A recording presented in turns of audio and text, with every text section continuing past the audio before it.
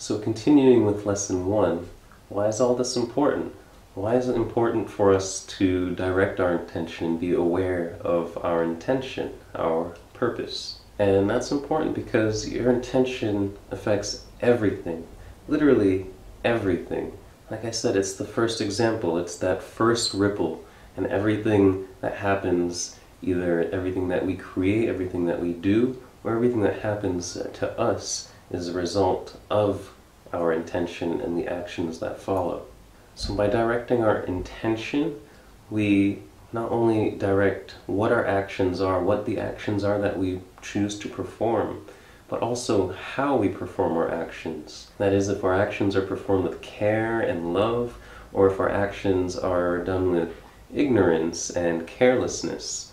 The example I use when training massage therapists is, imagine if you just had a really stressful day and you have to do one more treatment and your mind is occupied, you're not present, your intention just isn't there, and you're thinking about what happened earlier in the day, you're thinking about the things you have to get done tomorrow. Do you really think that is going to be a great therapy session by that therapist's standards? It probably wouldn't be as good as their normal session because, again, their intention isn't there. And the possibilities are limitless. You can transform your life experience in anything you do. Even if it's something you don't want to do, you can do it with joy and do it well. You really transform your life experience. A personal example for me is when I was younger, had to wake up really early in the mountains to start meditation. My teacher said you had to take a shower before you meditate.